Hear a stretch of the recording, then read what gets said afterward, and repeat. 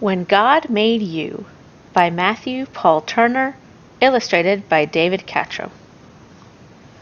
You, when God made you all shiny and new, an incredible you, a you all your own, a you unlike anyone else ever known. An exclusive design, one God refined, you're a perfectly crafted one of a kind. 'Cause when God made you, somehow God knew that the world needed someone exactly like you. You, God thinks about you. God was thinking of you long before your debut. From the very beginning, amid history and time, you, little one, never left God's mind. God imagined your eyes, your head shape and size, and knew what you'd look like when you felt surprised. God pictured your nose and all 10 of your toes. The sound of your voice, God had it composed. The lines on your hands, your hair, every strand, God knew every detail like it was all planned.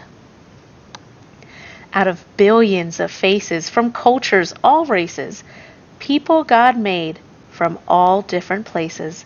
God knew your name. Your picture is framed. God's family without you would not be the same. 'Cause when God made you, this much is true. The world got to meet who God already knew. You, when God sees you, God delights in what is and sees only what's true. That you, yes, you, in all of your glory, bring color and rhythm and rhyme to God's story. So be you, fully you, a show-stopping review. Live your life in full color, every tint, every hue. Discover, explore, have faith but love more, and learn and relearn all that God made for you. Use your talents and passions, those gifts that God fashioned. Think up ideas and then put them to action.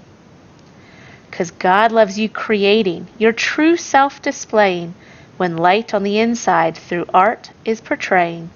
When you make make-believe, the stories conceived, the heroics, the magic, those tricks up your sleeve.